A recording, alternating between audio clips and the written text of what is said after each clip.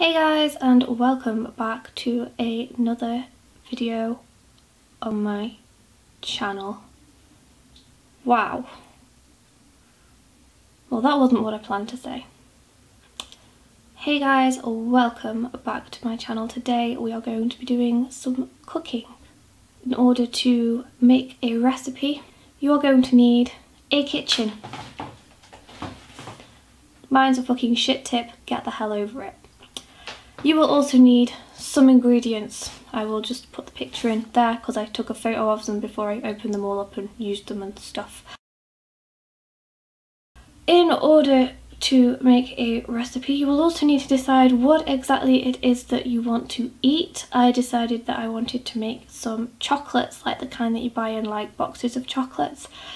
So for my recipe, I am using some chocolate, which I have broken up into a bowl, ready to melt in just a few moments, and creamed coconut. As you can see, it's already open because I've already mixed it up.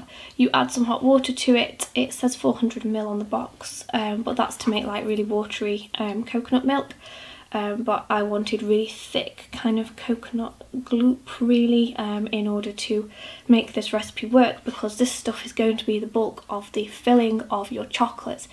If you don't like coconut, this probably isn't a great recipe for you because it uses coconut and it kind of tastes coconutty. In addition to that, I added about a dessert spoon of cocoa powder to the creamed coconut, and then I stirred it a lot with some boiling water in, melted it all off obviously, and it looked like this.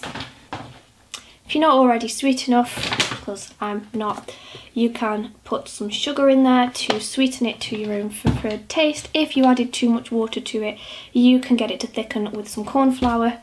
But other than that, this is going to be the filling of our chocolates. The only thing is, obviously, this is still quite hot. It needs to cool down to a point where it starts to solidify again, because that coconut will start to solidify the cooler it gets. So this is going to go in the fridge until it's more solid, and then we're going to come back and roll it in some melted chocolate. It's pretty simple really, but you know what, let's make a whole video on it, because why not?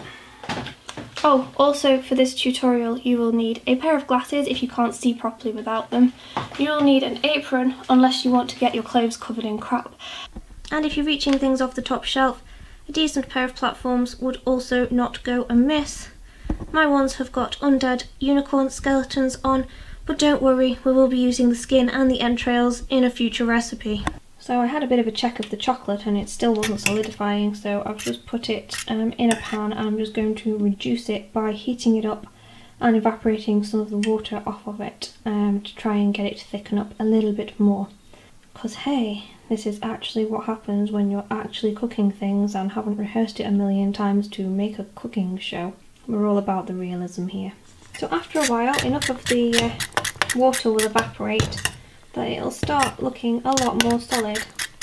At this point, you can take it off the heat, put it back in the jug, put it in the fridge to solidify a bit more, so that you can actually roll this into balls to put your melted chocolate around.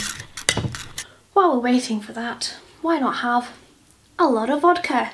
That'll make cooking more fun. So wouldn't you just know it, the sunshine has just come out to spread its stupid sunshineness everywhere. So we've got our block chocolate. We're just going to put that in the microwave for a couple of minutes, get it to melt a bit, and then roll our other chocolate in it.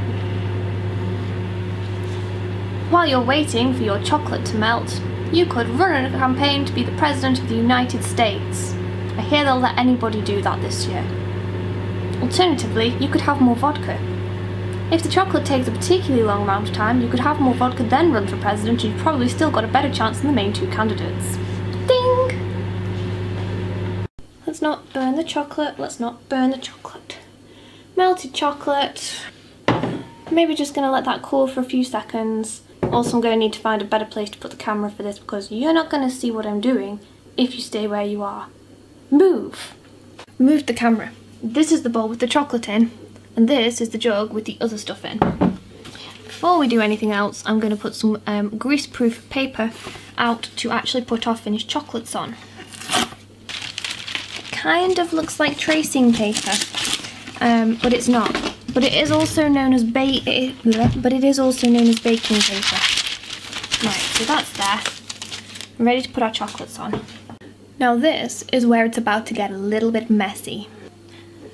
I'm going to take my wedding ring off because I don't want to give these chocolates to somebody and have them think that I'm proposing to them for some kind of lots of lesbian happily ever afters. That would be super awkward if I didn't particularly like the person involved. So let's get some of this chocolate. Ooh, it's so messy. And we should be able to roll it in a ball. That hasn't exactly worked. I think this chocolate might need longer to cool. We'll come back to this in a few minutes and hopefully by then the sun will have made his mind up as to whether it's going out or coming in so that I can pick some damn camera settings and it's not too dark or too bright. I'm going to wash my hands and then I'll see you in a few minutes. Okay, so that took way longer than I thought. Like, that took about 2 hours for the damn stuff to solidify, which was kind of annoying because I was expecting it to take a few minutes like it did last time when I was playing around with this stuff. So, I've got it now. Woo, it's not spilling. So now what we're going to do is mould it into circles and dip it into some melted chocolate. So we get some of this out of the jug, and you see now it kind of rolls a bit more as well. And I'll just put that fork down over there, and this should, this time, until it doesn't,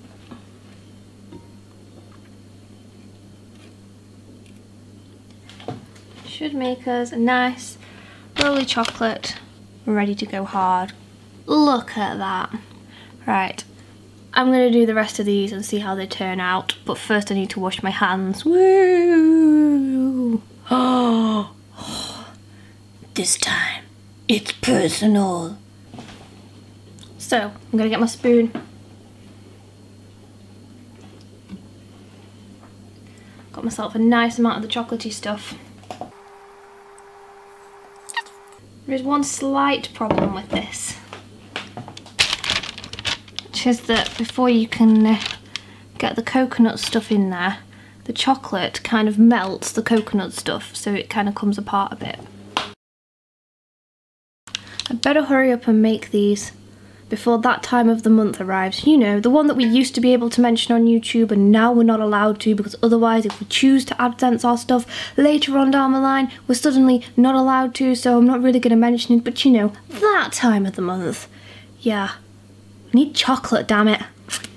Okay guys, I just want to show you the chocolates that I've made. I decided that I would make 3 because then I can eat 3 of them. I think you will agree with me when you see the finished product that I am domestic goddessing like a boss today.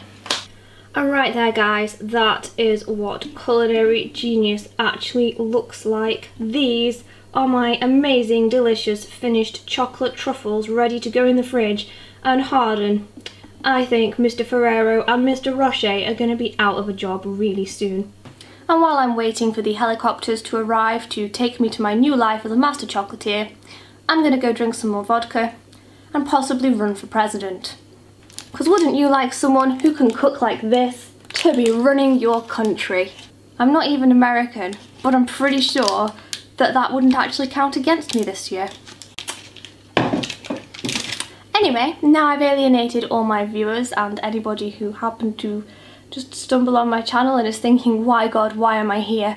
Yeah, thank you very much for watching. I will be back at some point in the future with more sarcastic commentary on things that normal people can do perfectly fine and I can't seem to manage. Enough said. I'm gonna go back to drinking the vodka now.